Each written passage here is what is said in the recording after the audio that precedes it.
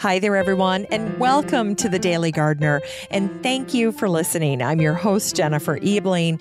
It's February 5th, and we have 43 more days until spring. Today, we celebrate a botanist and an orchidologist who also saved Kew. And we learn about an orchid hunter today who collected plants on behalf of the London Horticultural Society. We'll hear some words about the challenging experience of a botanist back in 1874. And we grow that garden library today with a book about one of America's earliest botanists. And he was also the father of America's first female botanist. And then we'll wrap things up with the story of a plant that Joseph Dalton Hooker described as the ugliest yet most botanically magnificent plant in the world. Well, before we get to all of that, I just want to encourage you to head on over to the Daily Gardener website when you get a chance. You'll find it at thedailygardener.org. You'll be able to see all of the botanical history and literature posts from the podcast there. You can look through all of that. And then while you're there, you can also sign up for the free Friday newsletter.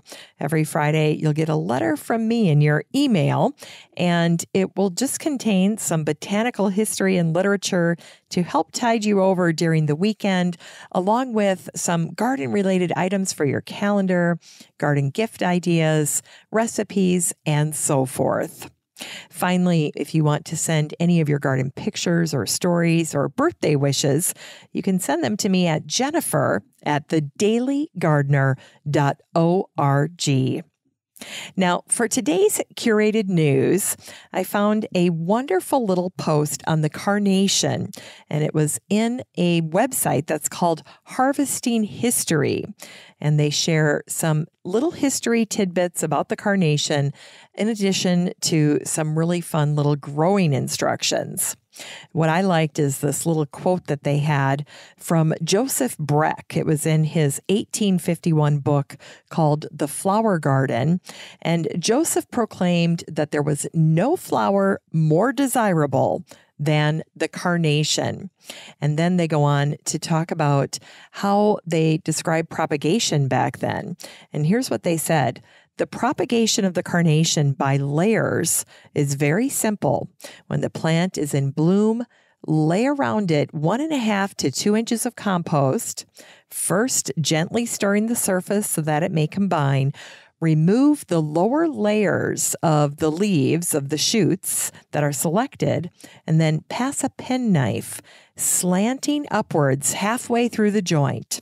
Fasten the shoot where it was cut about 2 inches under the surface. You could stick it under a rock or something so that you don't break the incision, and then firmly press the earth around it. And that's it. And in about 6 weeks, you will have a new plant, a new carnation plant that was established. So anyway, wonderful article here by Harvesting History. And I love their subtitle. It's called Seeding the Future. Great post, great fun little website to look through. Now, if you want to check out this post or the website for yourself, you can do it very easily over in the free Facebook community for the show. This is for the listeners of the Daily Gardener podcast. When you're in that Facebook group, all you need to do is type in the word carnation, and this post will pop right up. So you don't have to track anything down. It's all there, nicely curated for you. Now, if you are not in the group and you want to join, all you need to do is head on up to the search bar the next time you're on Facebook. Just search for Daily Gardener Community, where you'd search for a friend and request to join. I'd love to meet you in the group. Here's today's brevities. Today is the birthday of the British botanist, pomologist, pioneer orchidologist, and flower show organizer, John Lindley. He was born on this day, February 5th, in 1799. John's dad was a nurseryman, and he ran a commercial nursery in England. And despite his array of botanical talents and knowledge, the family was always under financial duress. So growing up in his father's nursery, John always helped him, and he acquired the knowledge from growing up with his dad to land his first job as a seed merchant. This position led to a chain of events that would eventually shape John's life. First, he met the botanist William Jackson Hooker. That was fortuitous. And then second, Hooker introduced him to Sir Joseph Banks. And as a result of these connections, John ended up working as an assistant in Banks' herbarium. In 1838, after Banks died, when the fate of Kew Gardens hung in the balance, John recommended that the gardens belonged to the people and that they should become the botanical headquarters for England. Well, the government rejected John's proposal, and they decided to close the garden. But on February 11th, 1840, John ingeniously demanded that the issue be put before the Parliament, and his advocacy brought the matter to the people. Well, the garden-loving public was not about to lose the Royal Botanic, and so John saved Kew Gardens, and William Hooker was chosen as the new director. From his humble beginnings to his incredible standing in English botanical history, John is remembered fondly for so many accomplishments. For 43 years, John served as the secretary to the Royal Horticultural Society, which is why today the RHS Library is called the Lindley Library. And there are over 200 plant species named for John Lindley. There's Lindleyi, Lindleyana, Lindleya, and Lindleyoides, just to name a few, and they all pay homage to John. And John once told his friend, the botanist Ludwig Reichenbach, "I am a dandy in my herbarium." John loved plants. But without question, John's favorite plants were orchids. Before John, not much was known about orchids. But thanks to John, the genus Orchidaceae was shortened to orchid, which is much more friendly to pronounce. And when he died, John's massive orchid collection was moved to a new home at Kew, the home he fought to save. John's friend, the botanist Ludwig Reichenbach, wrote a touching tribute after John died. That was rather fitting. He wrote, "We cannot tell how long botany, how long science will be pursued, but we may affirm that so long as knowledge of plants is considered necessary, so long will Lindley's name be remembered with gratitude." And here's a little remembered factoid about John. He was blind in one eye. And it was on this day, February 5th, in 1848, that the botanist Karl Theodor Hartweg boarded a Hawaiian ship on his way back to England. The London Horticultural Society had hired Karl to collect plants in California.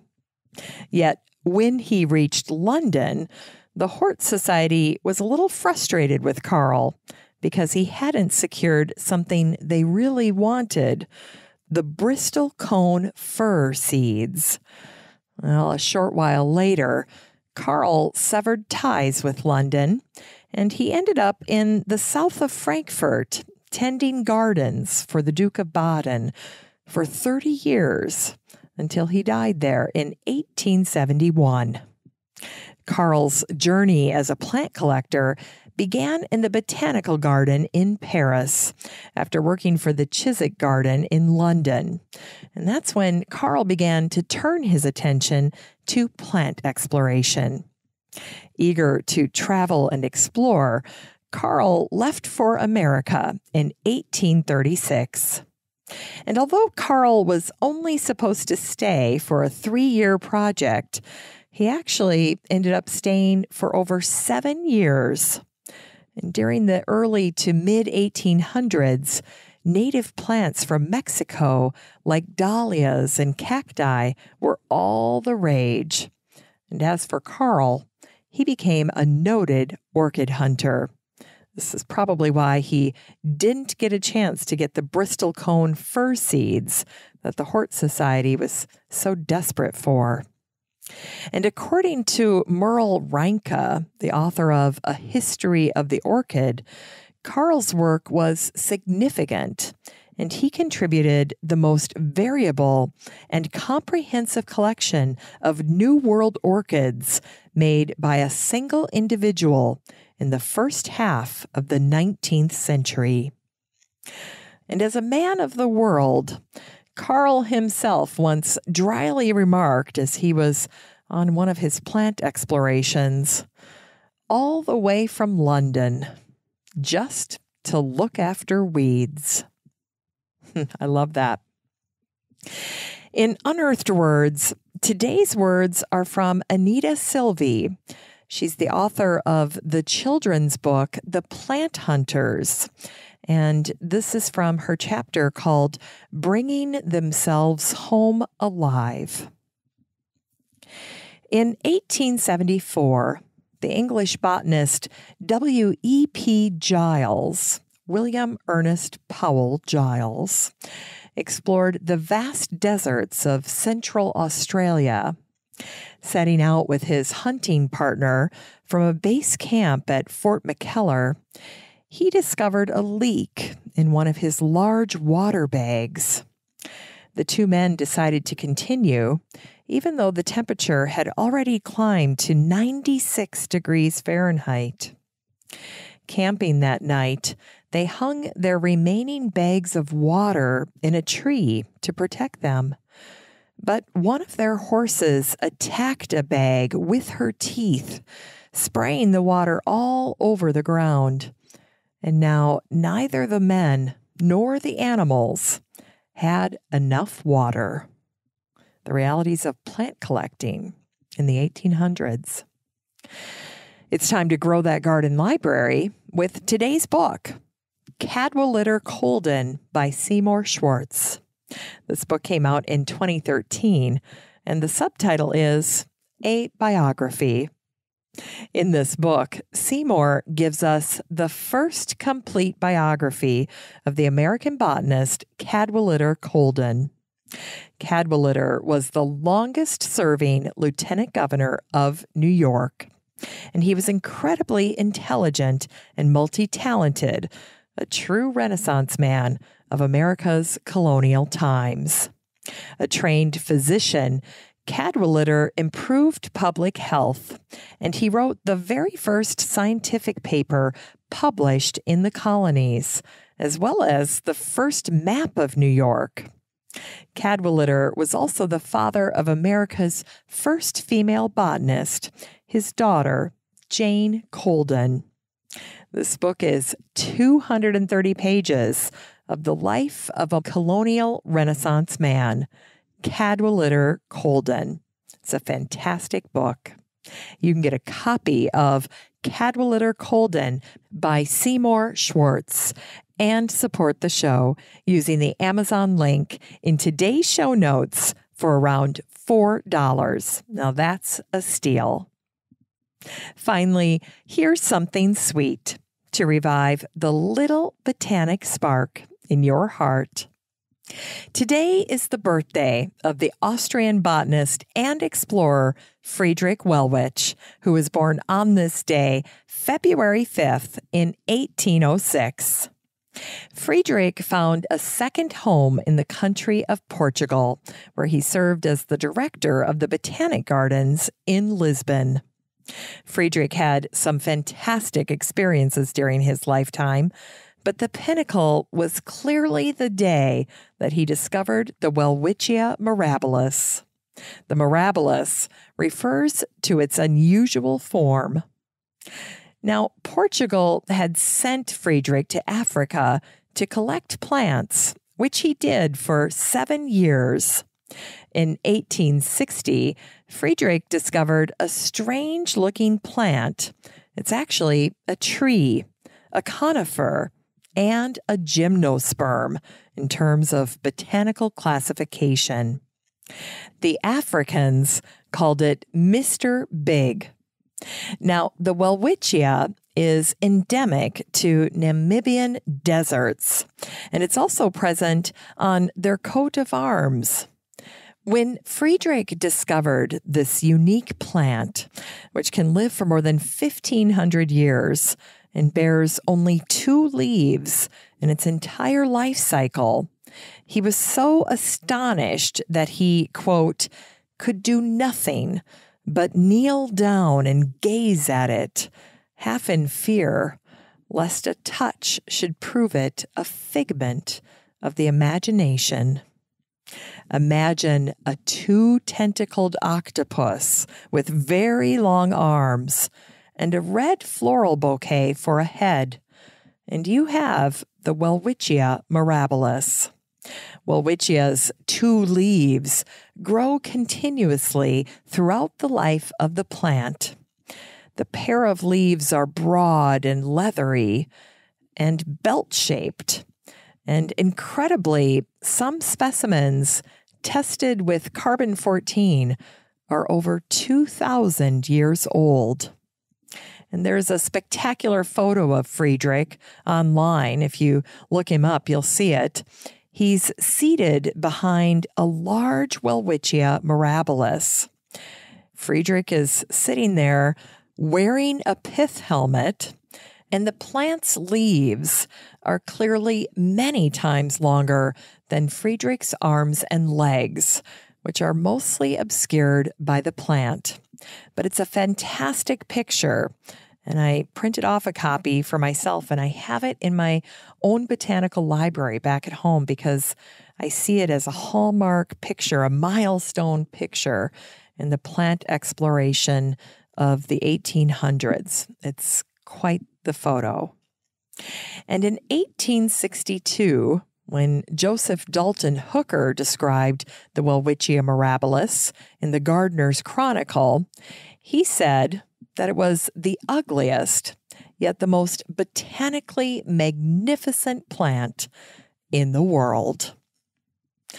Thanks for listening to The Daily Gardener. And remember, for a happy, healthy life, garden every day. Hey, thanks for spending another week with The Daily Gardener. If you worry you'll miss your daily dose of botanical brevities, just head on over to thedailygardener.org. That's where you can find all the stories and books that I share on the show.